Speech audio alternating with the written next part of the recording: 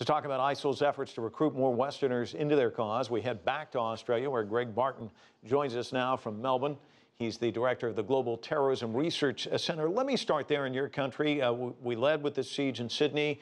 This incident, of course, comes on the heels of a police raid in Sydney just a couple of months ago, which they claim thwarted an ISIL terror plot.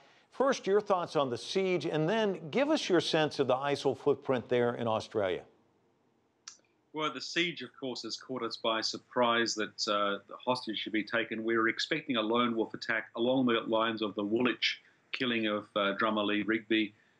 We had that alert back in September that prompted police Operation Appleby, the biggest in Australian history. But we were bracing ourselves for more such threats. We didn't expect the hostages to be taken. And there's obviously understandable sadness that 2 lives of hostages were lost in the early hours of this morning.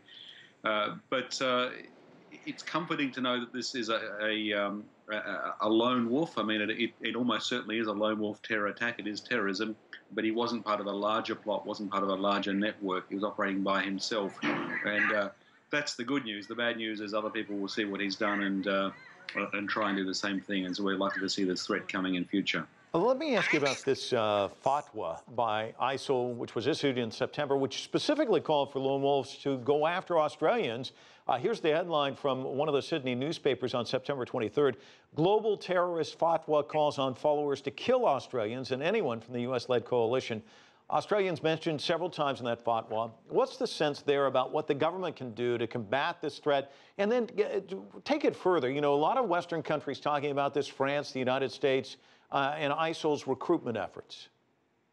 Yeah, ISIL's recruitment efforts pose a real threat to us. We've been worried about them taking the lives of our young people from our suburban homes. That's happened in Australia. It's happened all around the world. But it's not the threat doesn't stop there. I mean, the threat is they use those same recruitment networks to turn attacks back.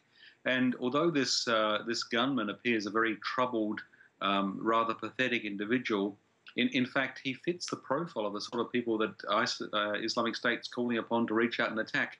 They offer a redemptive narrative. They say that your life has been a mess, but do this one, quote, courageous thing, and you'll be a hero, zero to hero.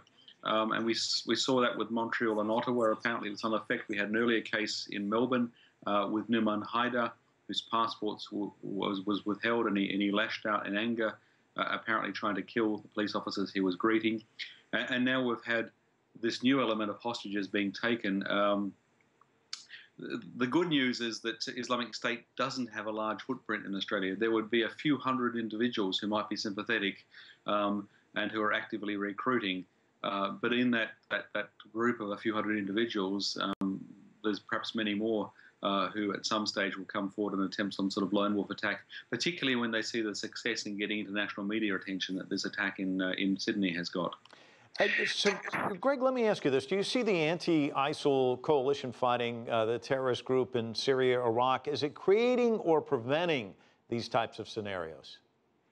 Look, you'd have to say it adds to the risk a little bit, but I think the risk of not doing something is greater. We're not really going to be rid of this threat from ISIL until they're forced to retreat from the cities they occupy along the Euphrates and the Tigris in Syria and Iraq. And that's a long, difficult challenge. It depends on the Syrians and the Iraqis in the end. But I think we are right in joining with them and trying to defeat them there. But at the same time, we've got to fight them on this international front. We've got to fight the ideas, the power of attraction. And one of the things we want to be putting out across communities is that there's nothing heroic or glorious about what this man has done. It's just criminal behavior. It's disregard for human life.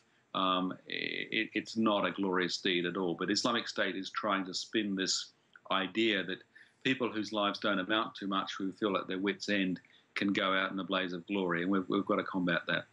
Greg Barton joining us from Melbourne. Thank you so much.